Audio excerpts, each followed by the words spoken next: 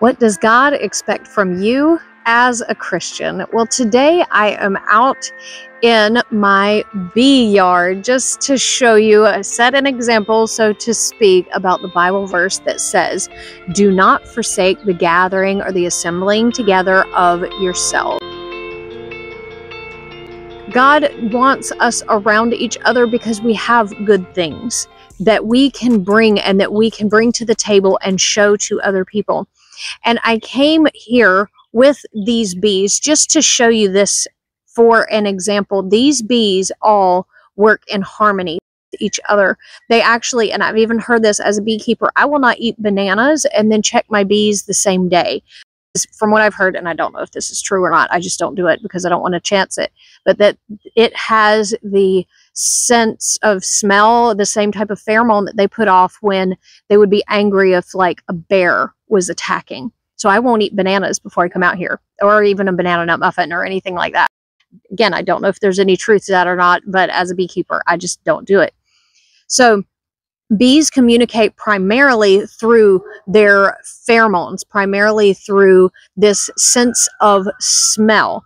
And as a beekeeper, I will tell you that if I do something, if I squash one bee, if I irritate even one, the lull, that low hum will all of a sudden rise, and it will all of a sudden be a war cry from every single bee in that hive, and they will forfeit their life to protect what they have worked to build. So they are working for the greater good of the entire hive, and they will sacrifice their life if they feel that that is threatened. And I don't have to tell you that we are under attack now. I don't have to tell you that Christians are being threatened. You don't necessarily have people like when I was coming up, we had DC Talk came out with a book called The Jesus Freaks. You don't have like Fox's Book of Martyrs type stuff going on necessarily right now, but it's not exactly like the 10 Commandments are in schools anymore, and that 60% of the population is Christian anymore, like what it used to be. It's not exactly how it used to be anymore. You are made by God. You are designed by God to go in and change things. So when you go into, because there's a protocol to every room that you go into, when you go into a church, when it's time for praise and worship, are things around you changing for the good? Because I can tell you right now, if you've got your hands stuck in your pockets, your arms crossed in front of you, they're changing things around you. They're changing for the bad. Because again, you are not a thermometer. You are a thermostat, and you will change the trajectory of how things will go in that praise and worship service. So this is the last days, folks. There's no doubt about it in my mind. We are in the last days. You may disagree with me, but that is my firm belief that we are in the last days. You are called, you are chosen, you are equipped for such a time as this. Everything you have been through is preparation for what God is bringing you to. He wants the end time harvest to be something that we cannot possibly even imagine. And in the church, we have such an opportunity to show others what God has called us to, what He has equipped us for, and it is not something that we need to be forsaking. Do not forsake the assembling together of yourselves. It was told to me a while back, somebody said, I don't have to go to church to be a Christian. And I just kind of smiled and said, you're right. You do not have to go to church to be a Christian. But you know what? You don't have to sit in a car or sit in a garage to be a car. But I've seen a lot of rusted out old beauties out in the yard because they had no covering. So, no, you don't have to go to church to be a Christian. And a car doesn't have to sit in a garage to be a car. But for that car to have a covering and to be protected and to not be some rusted out old beauty with grass growing up through it, it has to have that covering.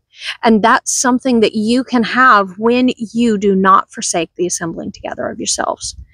It is so vital. It is so important for you to plug into a local body and to passionately pursue the things of God. During praise and worship, I'm a praise and worship leader. That is what I do. You will hear me talk a lot about praise, a lot about worship, passionately, possessively seeking after God in a militant way that will not let go until the Holy Ghost comes in and it shifts the atmosphere. Because again, you are not a thermometer. You are a thermostat. You can shift that atmosphere.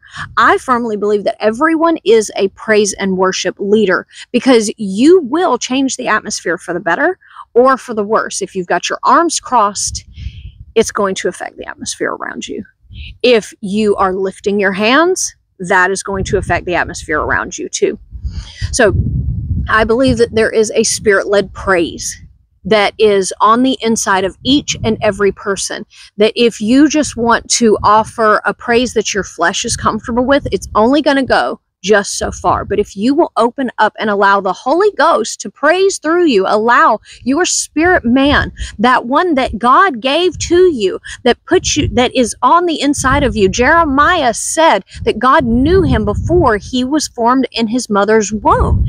God told him, he said, I knew you, Jeremiah, before you were formed in your mother's womb. And that spirit that is inside of you, I bet you that can let out a praise, if you will let it, that will be second to none. Again, you are not a thermometer. You are a thermostat. You are made to set the temperature of everything around you. And just like I said with these bees, I wanted you to see that as I'm sitting here in front of them, I'm in their flight path. I've been bumped by a few of these bees as I've been talking. I don't know if they bumped the microphone, if you could hear them buzzing. They're not stinging me.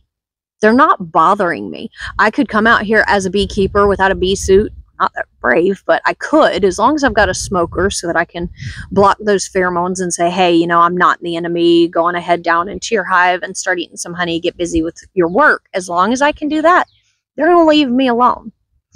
And I think that we can learn a lot from that in the body of Christ. Let's not go at each other stinging, gossiping. You don't need to vent. Let's say that again. You don't need to vent to one another. You don't need to put somebody on the prayer list. And it is gossip, even if it's true. It just is. You don't need to be gossiping about people. You don't need to be venting. All right. You can go to the Lord with these things. There are things that you can go to God with about that you don't necessarily need to be calling your brother and sister and gossiping, putting other people on the prayer list and other things like that. I'm sitting right out here on their flight path. They are not doing anything to me.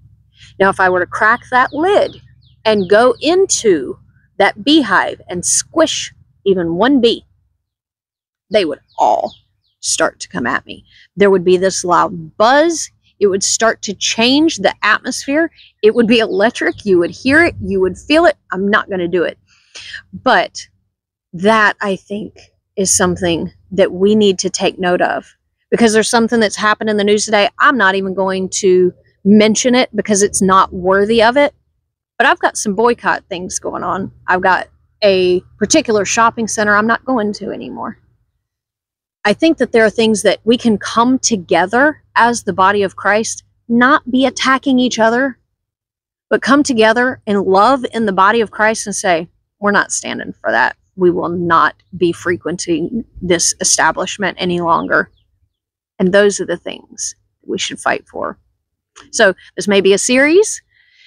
What should you be doing as a Christian? What does God want from you as a Christian? First of all, do not forsake the assembling together, the gathering together of yourselves.